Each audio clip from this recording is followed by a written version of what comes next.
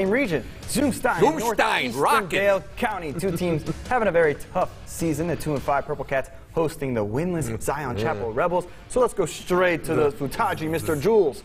All right, well, check this out. The second play on offense for the Purple Cats, and Ian Sen, Mr. Bo Nix, like they call him. He's going to give it to running back David Thrash, and he goes down the field untouched for a 60-yard touchdown for the Purple Cats. And they take the lead. Their next drive, the Cats are still clicking on all cylinders. This time, it's a 2-yard touchdown from Isaiah Lopez as he stuffs it in for another touchdown. Cats up 14-0 after the extra point. First play in the second quarter, Zion Chapel's Joshua Finger trying to get something going, and he throws a pick to Landon Tyler, putting the Purple Cats in good field position. And that turnover led to this touchdown. The Purple Cats third on the evening from number 45. And you can call that a fullback dive on Madden 21.